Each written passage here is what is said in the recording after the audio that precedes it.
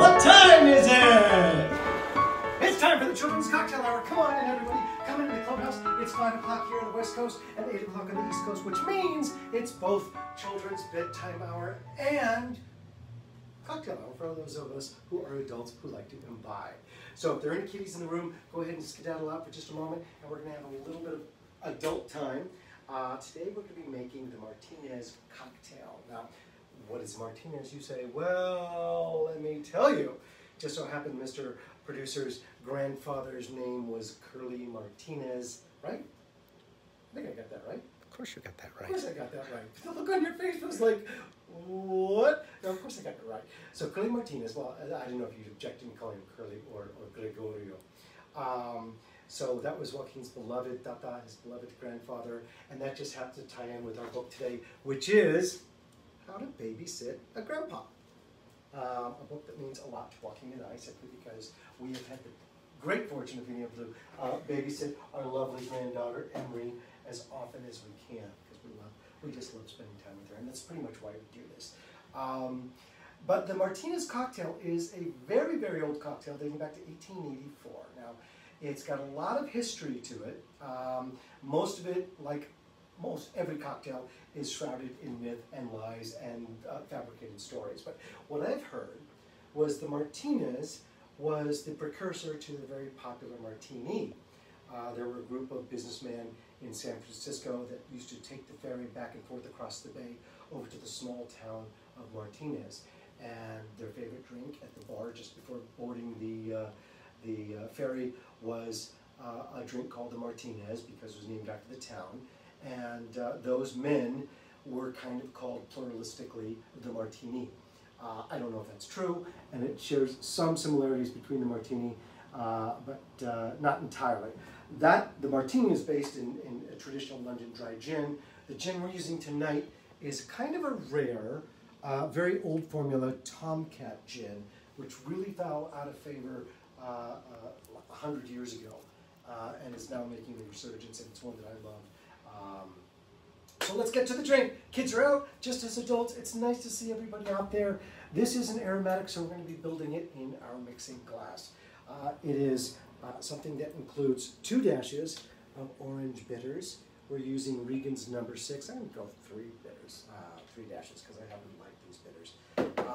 And then we're using Luxardo's Maraschino Liqueur. This is about 1/8 of an ounce, so we're going to do just about a bar spoon, a little more than a bar spoon. And then it's 1.5 ounces of Sweet Vermouth. This particular one, I like the cocky vermouth, even though you could use Dolan's or even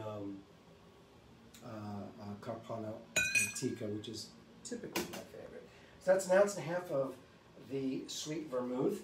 And then we're going to do 1.5 ounces of the Tomcat gin. For some reason, I tend to refer to this, as Joaquin knows, as Old Tom gin. I'm not sure why I do that always, but it is Tomcat. All right, so that has all our ingredients in there. We're going to take some ice.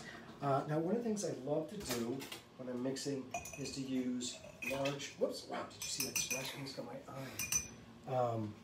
A large amount of big block ice, so it fits in there nicely.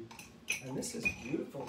By the way, I've got a new ice maker that does beautiful clear ice. Look at that. Isn't that gorgeous? In any case, we want to give this about 50 stirs, about 30 seconds. Or actually what I like to do when I'm stirring a drink is I just stir it until the exterior of the mixing glass starts to frost over. That way I know it's properly chilled and properly diluted. Robin is glad to see us back. Oh, Robin, it's nice to see you. We're good to be back. We just took a little time off because there were other things happening in the world that seemed a little bit more important. And now that it looks like there's a resurgence of COVID, we thought it's a good time to kind of re-engage. Although I was telling Emery, COVID doesn't look like it's going to be around forever. She was worried that it would be around forever. And I said, I suspect things will go back to normal sometime after November 4th, when COVID is all taken care of. All right, so we're going to take that and pour this into a coupe, a nicely chilled coupe. And normally you would garnish this with a beautiful lemon peel, but I didn't happen to pre-cut one, and I'm not going to chance it with my fingers. All right, so this is the Martinez. I'm going to toast to Curly Martinez, Data, who was here for 98 years, and we miss him every day since his passing. Oh, I have a feeling he would love this drink, actually. All right, so go ahead and bring the kiddies in. We're going to read How to Babysit a Grandpa, so come on in, kids. Set this down here. And of course, I've got my old man reading glasses here. This is by the lovely Jean Reagan, and it's part of a hilarious series of how-to books. He needs to sit down. So sorry I didn't prep that for you. You're not really close there. A little too close. Just makes my nose look bigger, and I don't need that. Okay. And illustrations by Lee Wildish. Babysitting a grandpa is fun, if you know how. When your grandpa rings the doorbell, what should you do? Hide! That's what you should do. You might wiggle and want to giggle, but don't yell, Grandpa! Shh, not yet, not yet. Now, how to stay quiet. Here's a couple tips. Pretend you're a shark waiting for lunch. Act like a pirate spy. And be as still as a lion statue. And as soon as your grandpa says, I give up, pop out and shout, here I am, here I am. Now, when your mom and dad leave, pat your grandpa's hand and say, don't worry, they always come back. Then, right away, ask him if he's hungry. Now, these are the snacks that you can have for a grandpa. Ice cream topped with cookies, olives served on fingertips, anything dipped in ketchup, and, of course, cookies topped with ice cream. Now, after snacks, it's time to take your grandpa for a walk. Now, when it's cold, bundle up. When it's sunny, sunscreen up, especially the top of his head, because grandpas tend to be bald. Remember to grab his hand when you cross the street and remind him to look both ways. Now, what to do on a walk? Step over sidewalk cracks, look for lizards, cool rocks, and dandelion puffs. If there's a puddle or a sprinkler, show him what to do. Splash! Now, when you're back at home, have him shut his eyes while you get ready. And then, how to entertain a grandpa.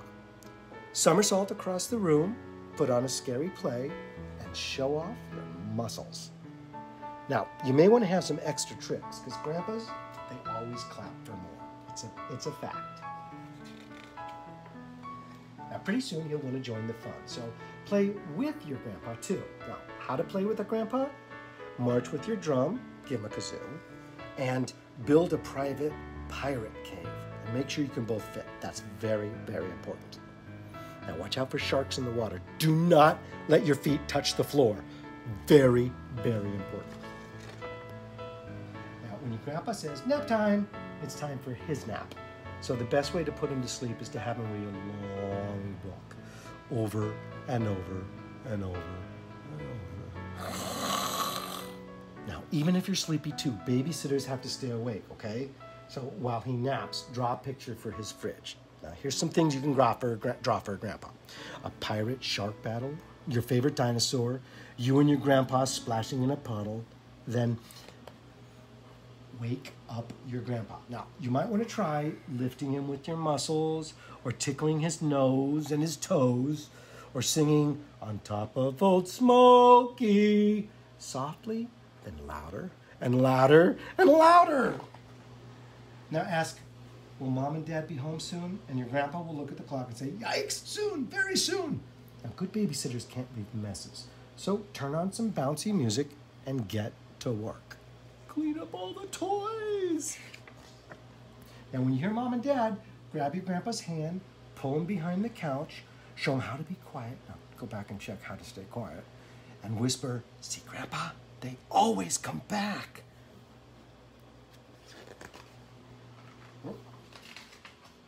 The end. Yeah. Now comes the hardest part, goodbye time. Now, how to say goodbye to a grandpa. Surprise him with the picture you drew. Give him a hug and a kiss, and then a hug and a kiss, and then a hug and a kiss. And ask, when can I babysit you again? And that is how to babysit a grandpa. And I know from experience being a papa, Joaquin's the grandpa, but this is also how to babysit a papa, because Emery is the best babysitter in the world. So that's our book for tonight. That's our cocktail. I'm going to leave that there so Joaquin can have some. We'll be back tomorrow night with a new book and a new cocktail. And it's 95 degrees out here in LA, thus no fire. But until next time, remember, the speakeasy is closed. See you guys later.